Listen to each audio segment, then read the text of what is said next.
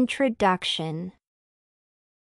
When a psychotherapeutic group has passed the storming stage, it reaches the next level of its development, which therapists call a transition stage.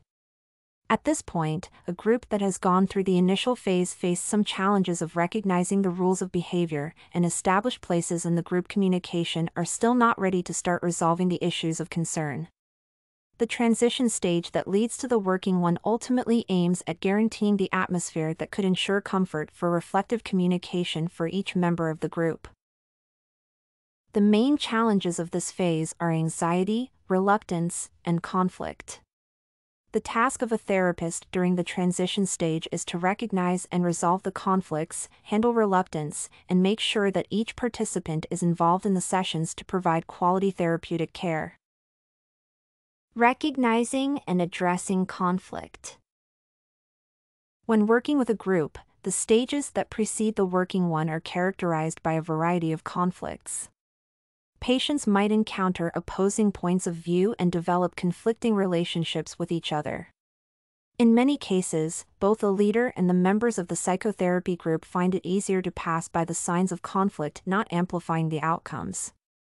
If such problems are ignored, they destroy the chance for genuine contact. However, it is vital to recognize the conflict before working on it for effective counseling during future stages. Facing the conflict and explicitly addressing it in a conversation provides an opportunity to find the reason for the detected conflict and eliminate it. Once the cause is dismantled, the conflict becomes resolved, and the group members have experience of overcoming the difficulty that could seem a dead-end situation. It is the therapist's priority to detect the situations of conflict on time and openly articulate the positive outcomes of their resolution. Listening attentively to the utterances of each patient, as well as observing his or her nonverbal emotional reactions to the words of others, can be an effective method of recognizing a conflict. It is vital to address the conflict at once and ask relevant questions to elicit more background information. The questions should be of a reflective character and address the feelings of conflicting patients toward the situation and the possible ways to find the solution. The therapist might introduce his or her vision of the situation, presenting it without bias or subjective opinionating. Overall, integrated work on the issues of conflict contributes to group cohesion, trust, and the establishment of connections between group members. Thus, accurate recognition and working on conflict is the beginning of group work on their issues. Handling reluctance. Effective counseling is based on a patient's reflection on his or her past experiences which, in case of depression symptoms, might be painful.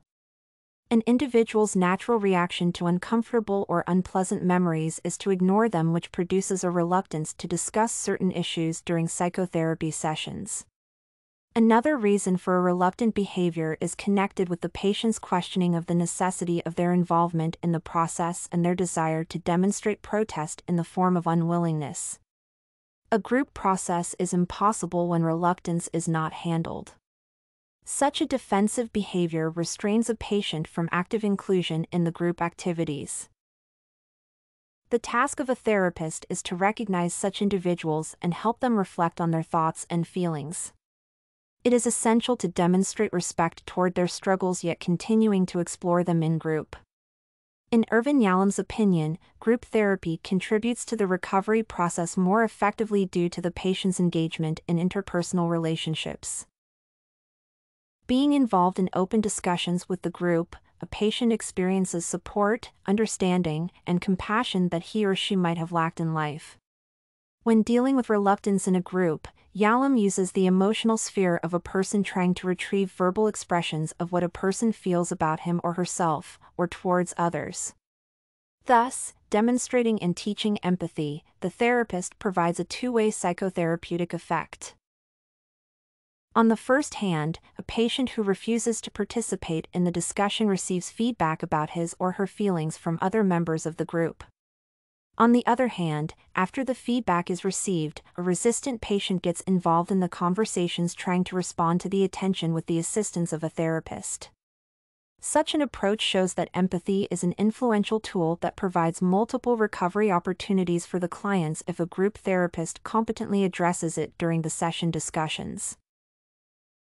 However, when confronting separate individuals with an attempt to involve them in the session discussions, a group leader might face some interpersonal difficulties which require even more skill and professionalism to ensure positive outcomes of the interventions. Dealing with challenging client. The transition stage is marked with the emergence of resistant or challenging clients who either actively demonstrate their lack of interest in the interventions or question a therapist's competency and professionalism.